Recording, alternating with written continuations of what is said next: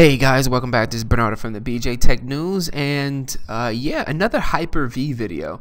I think on the last video that we did together, I showed you guys how to get your hypervisor, your Hyper-V Server 2012 R2 machine up and running.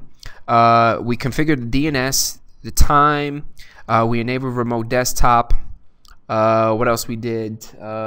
We added it to the domain controller, so we're good to go. So now it's time to manage it. How can you manage it? So we're going to, within Server 2012 R2, I'm going to open up my server manager, and we're going to install the Hyper-V remote management tools. So hit manage. We're going to add roles and feature. We're going to hit next. It's going to be a role-based and feature-based installation, not a remote desktop service. So we're gonna hit next on this, and by default this is the machine that we want, so we're gonna hit next. And we're not gonna be installing Hyper-V. Now Hyper-V is if you are locally creating the machine into a hypervisor. You're not doing that. We're not really gonna do that. We want this machine, the machine that we did on the last video, to be the manager. This is where we're going to be dropping our virtual hard disk and our virtual machines into.